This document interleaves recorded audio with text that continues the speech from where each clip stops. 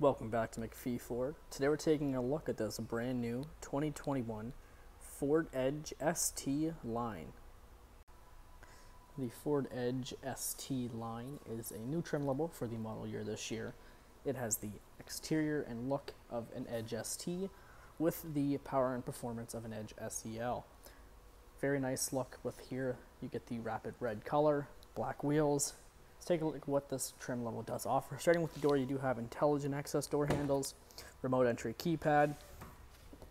You've got blind spot on the mirrors, power window, power mirror controls along the door sill with nice red stitching, leather interior, of course, on the inside. You've got this Edge ST line scuff plate, power seats with lumbar for both passenger and driver. These bucket seats are leather and cloth in the center. To the left of the steering wheel, you've got your fog lights, lighting controls, traction control, and your trunk release button.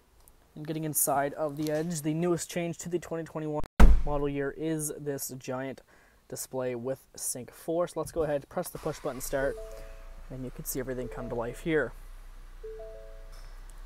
You do also get LED lighting with these auto high beams. Really nice package in here. You've got the cold weather package too, so you've got rubber floor mats, a few other features. You've got two split screens here like the previous Edge designs. On the left you get an RPM cluster, temperature gauges, tire pressure, speed, all-wheel drive distance to empty, and more. You've got two trip settings, a fuel economy, a driver's assist panel, so you can go in here and view your blind spot, cross traffic, cruise control, which is adaptive, driver's alert, lane keep assist, pre-collision, and much, much more. And then you have other vehicle settings such as display and my key.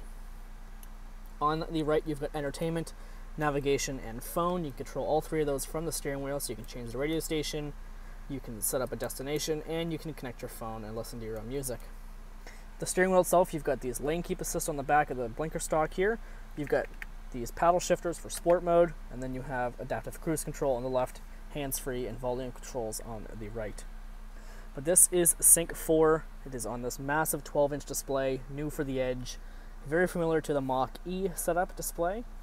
Up top here is your main settings area, so you've got sound, radio, phone list, and you can just control, drag, and touch wherever you want to place the sound. You can change the radio, add a phone list, go into your vehicle settings. You've got general settings in here as well, and then you have display settings. This button up here is your main navigation section, so you can go in here and navigate through your different menus such as radio, phone, navigation. If you even be, you can bring up your navigation. You've got Bluetooth audio, but since we're on navigation, you can add this to full screen or you can minimize it. You've got a 3D setting, pinpoint your vehicle, ask it where you want to go, and then you can even search for various locations such as a home, work address, recents, categories, trips, Ford dealerships, anything you want to find. You'll be able to find it easily in this Ford infotainment system. You've even got a little settings button down here, so you can ask it where you are, traffic and alerts, and various parking settings. Moving over here, you do have wireless Apple CarPlay and Android Auto.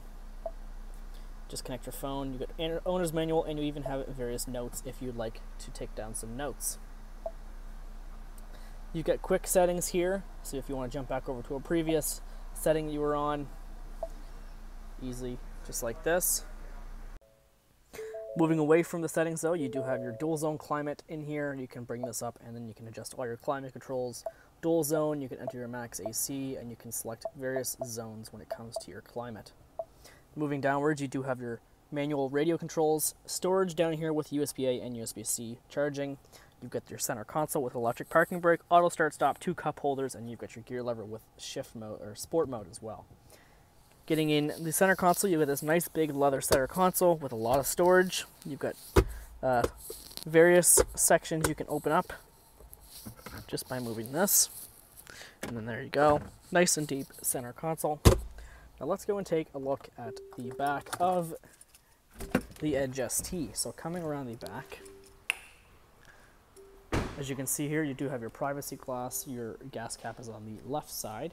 You've got your paint matched rear bumper with that rear park aid sensors, trailer hitch, and dual exhaust.